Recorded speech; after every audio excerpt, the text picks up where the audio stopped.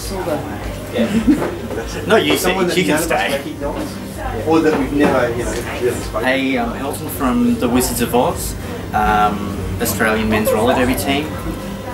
Today I'm going to show you how to change out some wheels with a threaded axle, and then we're going to show you another video as well of changing wheels with a latch axle. So essentially what we're going to do here is, this is the skate that you've bought for your fresh meat days, and you're outgrowing your wheels, you're skating at different venues now and you want to try something different. So what we have here is we have some heartless slim wheels that we're going to swap over onto these skates. The slim wheel will give you, is said to give you a little more agility and so forth. So we have our skate, and we have our skate tool.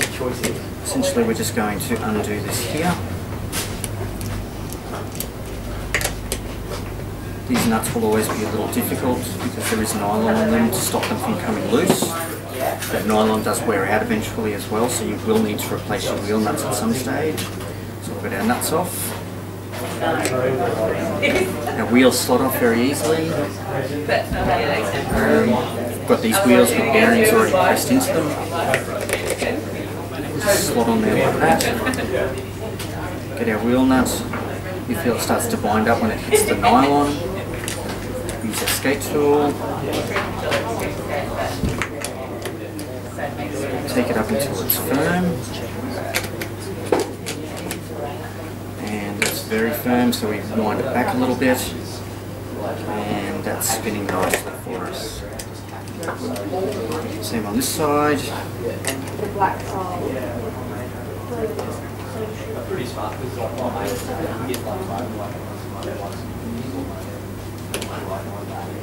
Same there as well, so tighten them up until they're firm, and then you will have to just slacken them off a little bit. So we'll just quickly do this side too.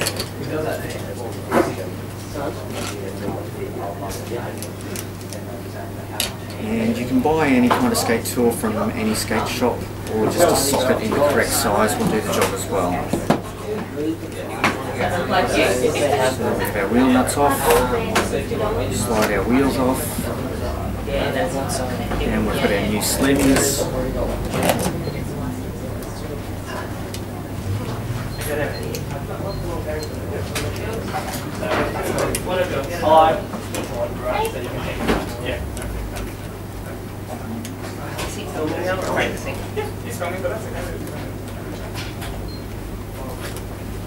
And there we go, it's all done.